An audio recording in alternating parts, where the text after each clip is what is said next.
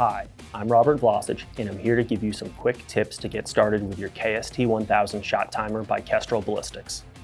Start loop is a feature that can automate the go button for repetitive drills. This can be particularly helpful in dry fire. Use the arrow buttons to change start loop from off to a time. When start loop mode is on, the timer will automatically press go repeatedly on this interval. It will repeat for 30 cycles or until you press any button.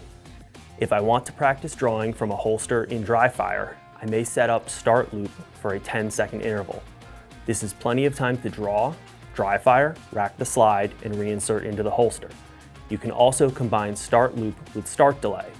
The time selected for start loop is not inclusive of the start delay, so if you select a 5-second start delay and 10-second start loop, a complete cycle will take 15 seconds. If you have any more questions, please visit KestrelBallistics.com for additional resources.